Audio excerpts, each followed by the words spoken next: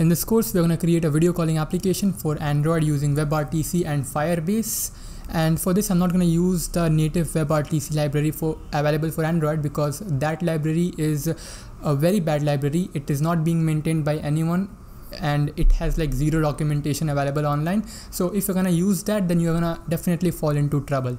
So instead of that, I'll be using a library named PeerJS. This library is written in JavaScript and it is a very popular one. If you see their GitHub, then you can see that they have around 9 or 10,000 stars, and it is constantly being backed by many supporters, and you're not going to fall into any trouble if you are going to use it. The community support with this library, you are going to find that. We will create a part of this application in HTML, CSS and JavaScript, and then we will integrate that part in Android with the web view. Now, you might be concerned about any performance issues, but you shouldn't be, because this thing is going to work like native and it is going to be fast. So you can completely trust this solution. You're not going to face any performance issues. We will also be using Firebase real-time database to exchange a small amount of data from one peer to another. But our main thing, that is transfer of video stream, that will be taken care by PeerJS. The PeerJS also requires a server, but we don't need to code this server by ourselves because it comes with the PeerJS library itself. The only thing that we need to do is just run the server on our machine. And I will show you how to do that in the end of this video. It is not a very complicated task to do. It will probably take like 30 seconds to get the server running. And I've also created a GitHub repository for this project. I will have it linked in the description. So go check it out, go check the code and just play with it. Now let's take a look at what are we going to create, and then we will create it. The app requires us to log into it with a username, and then I will log in again in a different mobile device. And once I'm logged in, I can call Mihir. So I'm going to enter that name and click on call. Now you can see on the other side, we get the message that someone is calling us, and we have to either reject it or accept it. If I accept it, then the call gets connected. And now I have options to mute the call, unmute it, and mute the video and unmute the video. Here we have these two beautiful Google and Samsung phones, and we will take a look at how these two devices are going to use the PeerJS library to establish a video calling session with each other. Okay, so the first thing that these devices are supposed to do is to get connected to the PeerJS server, which is by the way maintained by the creators of PeerJS, and we don't need to code any of the server side by ourselves. We developers have only the client side to deal with. So this Pixel device will create a unique user ID for itself, and it will join the PeerJS server with this unique ID. This unique ID will be used by the server to identify this particular Pixel device. But imagine if the ID is not unique and many people are trying to connect to the server with duplicate IDs. In that case, the PeerJS server will drop any new connections that have connection ID same as the ID of the devices that are already connected to it. So the Pixel here gets connected to the server with a unique ID, and let that unique ID be called P in this example. The Samsung device will also connect to the server with a unique ID. Here, let that unique ID be S. Once the devices are connected, they are all ready to send call requests and are also ready to listen to any calls that come to them. Now, the Samsung wants to video call the Pixel, so it is going to tell the server that, "Hey server, I want to call P, and here is my network data and media configurations." The server will then check if anybody with ID P is connected. Here it does have P connected, so it will tell P that, "Hey P, S wants to call you, here is its data." This data is going to be the network and media data of the S. The Pixel device will now store the data given by S, and then it will say, "Okay, I accept S's call, and this is my network data and media configuration." The server will again go to S, and it will say, "P has accepted your call. Here is its data." S as well will know about the network and media data of P. Now that both these devices know about their network data, they will actually get connected peer-to-peer, and now they can send their video streams directly to each other, and they can also play each other's streams. Hope you understand the process. It will become clearer as we write the code. So let's start coding now. I'm gonna create a new folder that will be named Android call, and I will put all of the code in this folder. And then I'm gonna open this Android call folder in VS Code. You can use any code editor. It is not mandatory that you use VS Code. And inside this, create a file name call.html. Let me just quickly type in the boilerplate code. The body of the HTML is just going to have two video elements, and I am going to give these video elements their ID. And the first one is a remote video. We are going to refer to this video element in code, so we need an ID here. And then I'm going to use another one that will be to display the local video. And the remote video element will also have the autoplay attribute, so that whenever it gets the video stream, it automatically starts playing it. The same thing should happen to the local video as well. And along with the autoplay, I am also going to add the muted attribute. This will just mute the audio that will come off from the local stream. We don't want to be playing the audio of the local guy to his own computer itself. We will also need a little bit of CSS to position these elements properly. So inside this folder itself, create another file, and this will be named style.css. Here, first thing that should be done is there should be no padding in the HTML or the body. So padding, just set that to 0, and if by chance there is any margin, then that should also be avoided. So padding and margin both 0.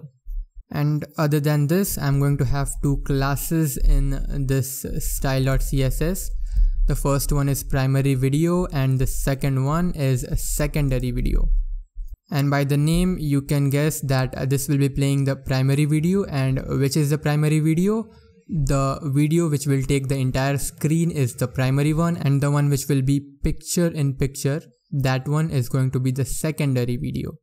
I'm going to set the position of this primary video to absolute, and then this is going to take up the entire screen. So width and height both are going to be 100%. And just one more thing that this primary video should have is the object fit set to cover.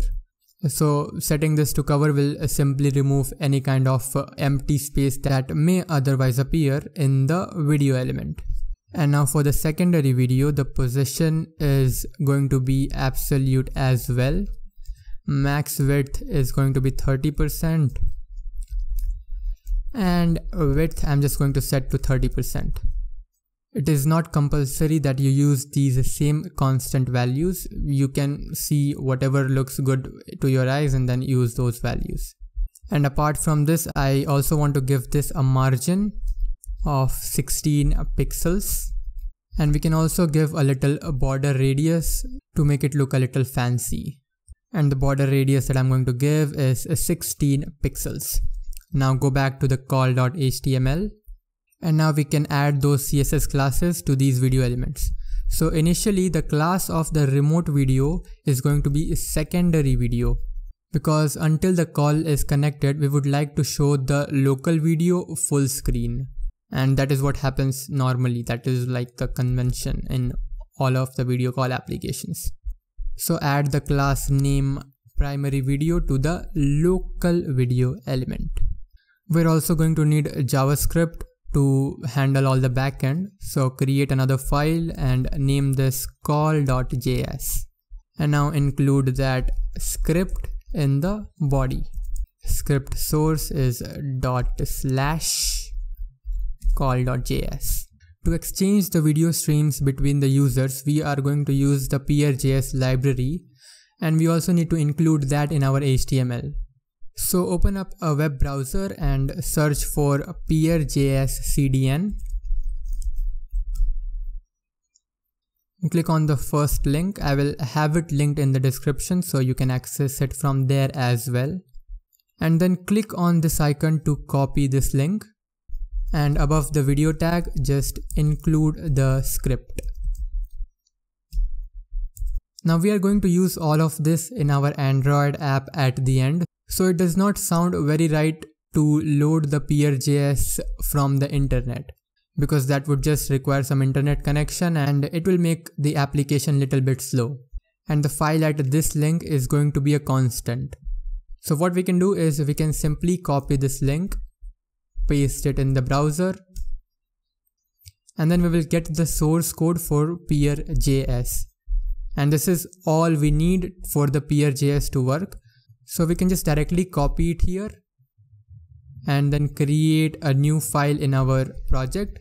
Name this PeerJS.js and paste this file in here. Now doing this is completely optional. You can always directly use the file from the link, but I think it would be better for performance if we just copy it there and then include it here directly. So I'm just going to use the PeerJS.js as the source now. Now we can go to call.js and write all the backend. Before I write another line of code, I'm going to increase the font size of this text editor. Now let's create two objects, and those objects will refer to the video elements that we have in the HTML. The first one is the local video, and we will get this element by its ID. The ID is local video. Another one named remote video.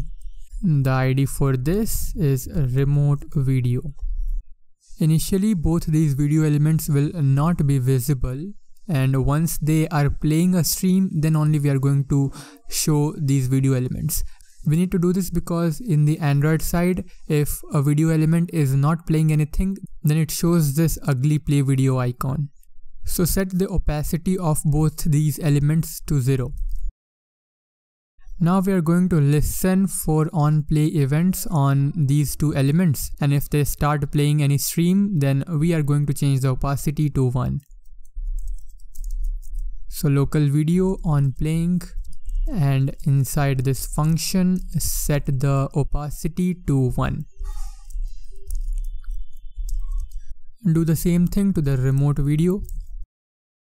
After this, create an object named peer, and this object will be initialized in an init function. This init function is going to take a user ID as a parameter. This is the user ID that we are going to send to the PeerJS server for this particular peer.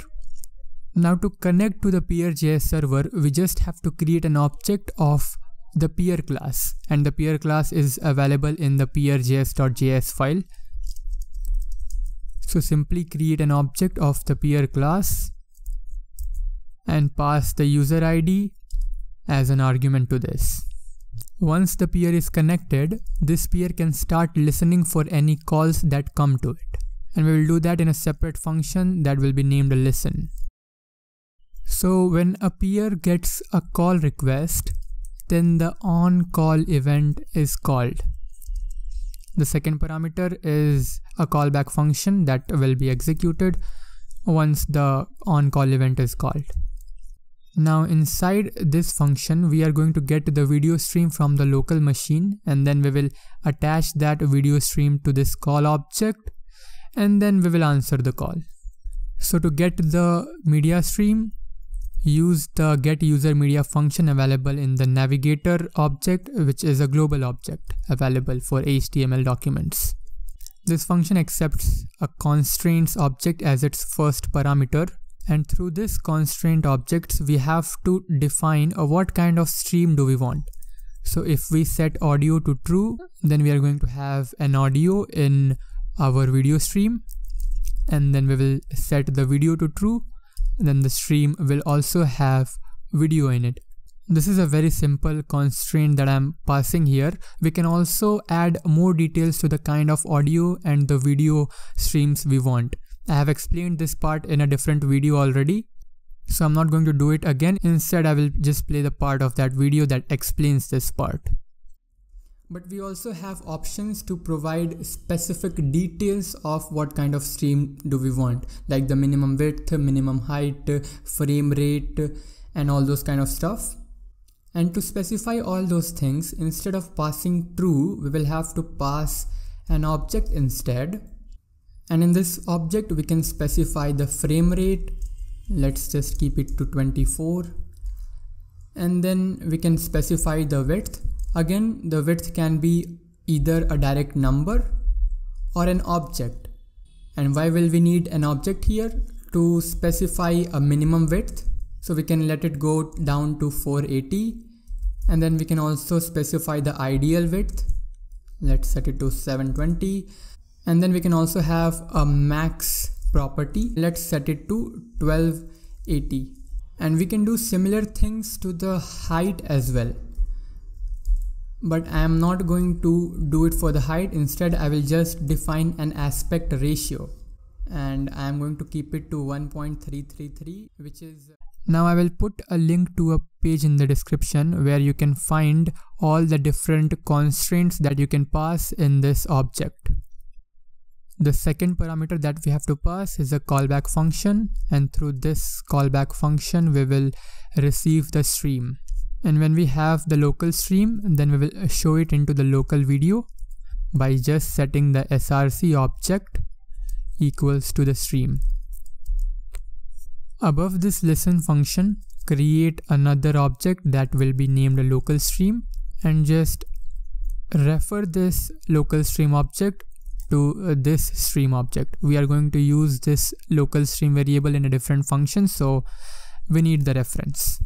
And now to answer this call, we just have to call the answer function available on this call object, and we have to pass the video stream to this function.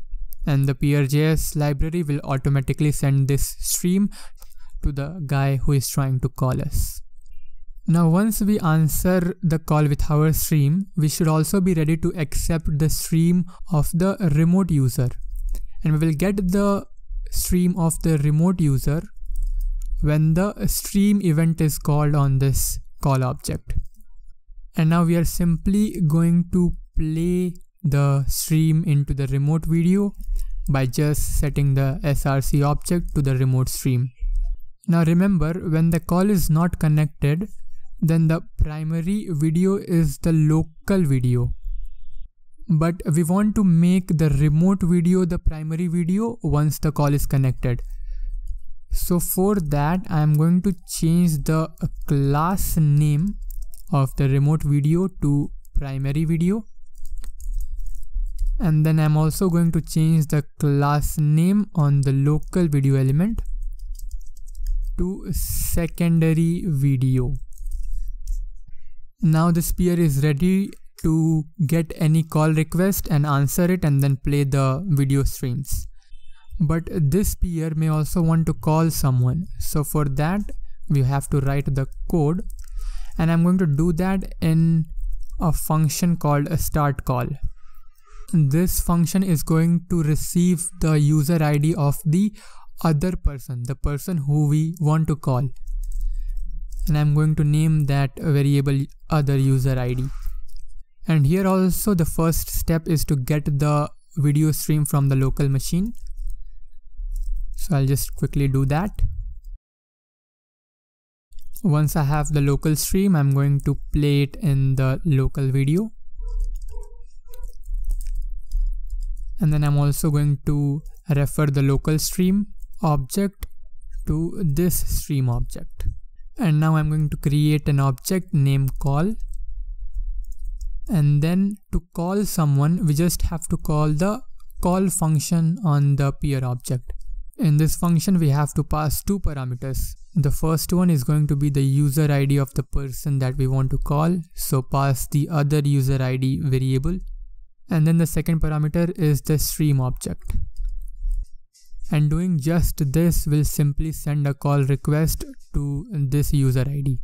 Now once this user ID answers the call with their stream, then we have to accept that stream and play it into the remote video in the stream event. So I'm going to accept the remote stream, and inside this it is going to be the same thing that we have here. Usually you would write a separate function for code that is same, but right now I'm too lazy to do that, and I'm just going to copy paste it here.